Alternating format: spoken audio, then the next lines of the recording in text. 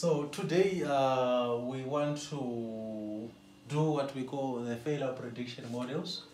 The failure prediction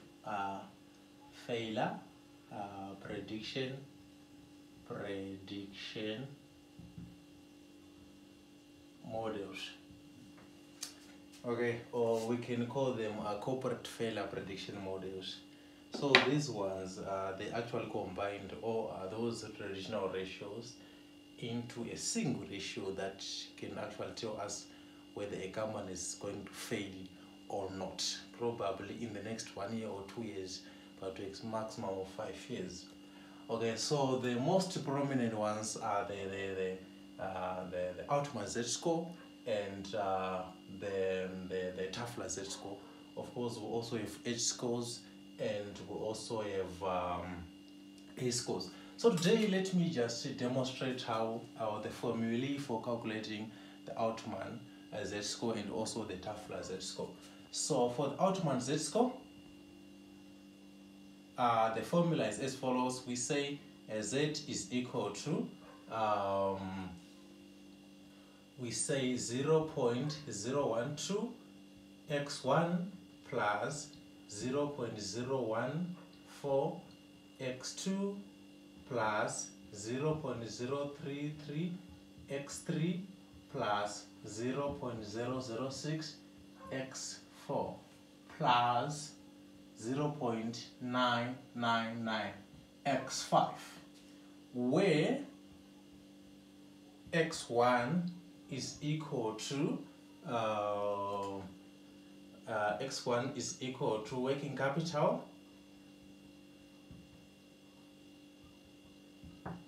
divided by total assets. X2 is equal to retained earnings over total assets.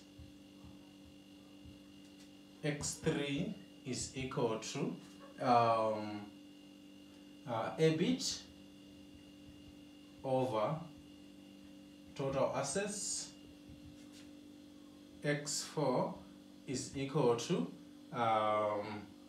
market capitalization over book value of debt. Then X5 is equal to we said X4 is equal to market capitalization over book value. X5 is equal to sales over total assets. So here's the trick. As you can see, from X1, X2, X3, and X5, everything is divided by total assets, and this one is the odd one out. So after calculating this and inputting them in your formula, what you get is you should be able to interpret your results. We have this region from 1.8 to 3. So if your score is between these two numbers, that means the company is in a gray area. If it is less than this one, then the company is likely to fail. If it is more than this one, then the company is in a good position. Okay, so that is Altman's Z-score. Let's just quickly go to the Tafler Z-score. Tafler Z-score, the formula is equal to C0 plus C1 x1 plus C2 x2 plus C3 x3 plus C4 x4.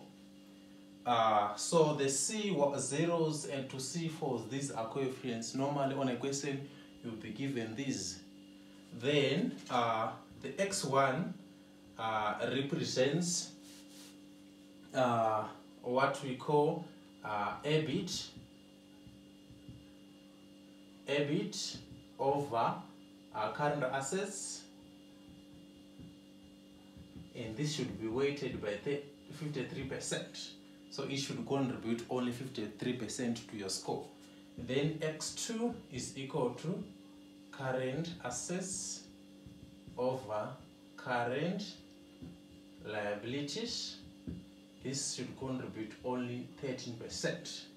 Then X3 is equal to current liabilities over total assets, and this should contribute 18%. Then the last thing, X4 is equal to the no credit interval. No credit interval. So the no credit interval, it should be weighted by 16%. So the no credit interval is actually a period that a company can continue settling in its debts when we assume that, or when it ceases to have any sales. So that's the no credit interval. So the interpretation is 0.2. If your score is less than 0.2, then the company is likely to fail. If it is more than 0.2, then the company is not likely to fail. Thank you very much for viewing this video. Please don't forget to subscribe.